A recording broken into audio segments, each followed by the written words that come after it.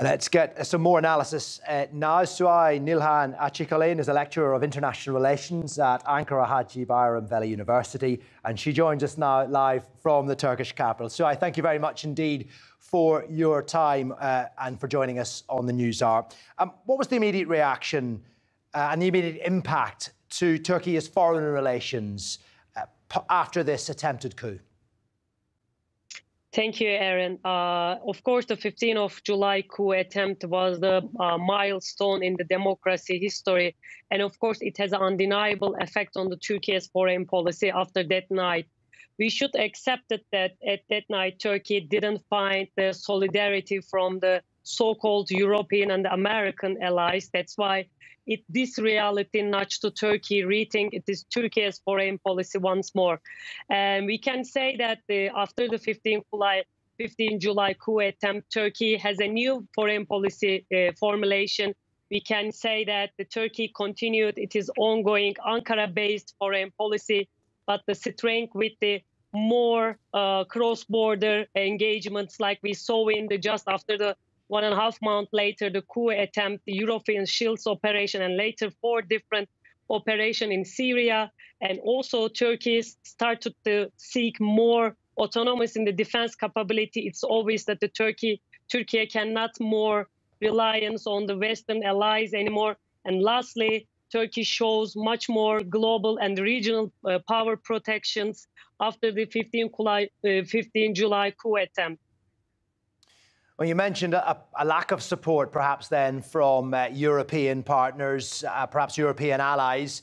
Why do you think that was, and which countries did come to Turkey's support, and indeed that of the Turkish president?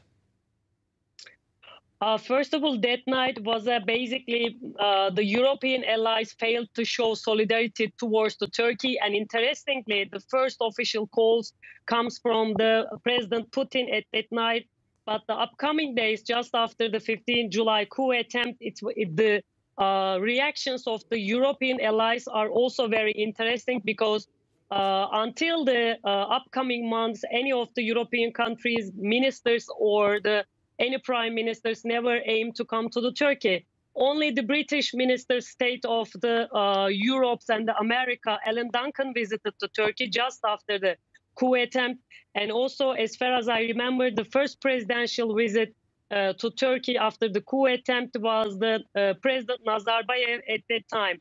And Biden at that time, you remember that he was a vice president and he came to Turkey only after the 1.5 months later. And during his visit, he directly said that I should come more early. So these all events just after the failed coup attempt, Turkey see the double-sided reaction of the European and the American allies towards these brutal coup attempt to democracy institution, not only in Turkey, but the global at all. And as for how Turkey sees itself as a regional power and as a global power and its ambitions, how much do you think the events of that night 6 years ago and of the coup attempt have affected those? And where do you think Turkey stands right now and what it wants to achieve internationally?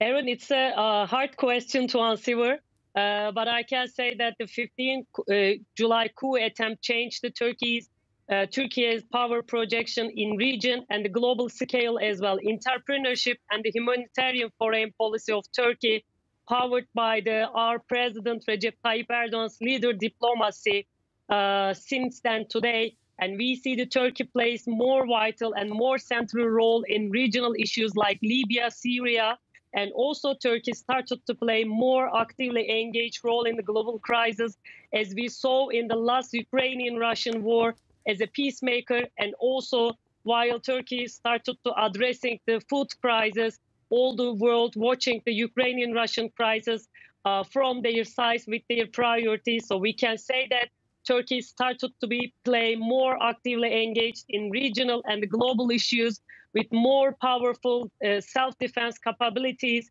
in the defense sector. And of course, today's with the motto of Türkiye Forever will play a remarkable role in the global issues as well.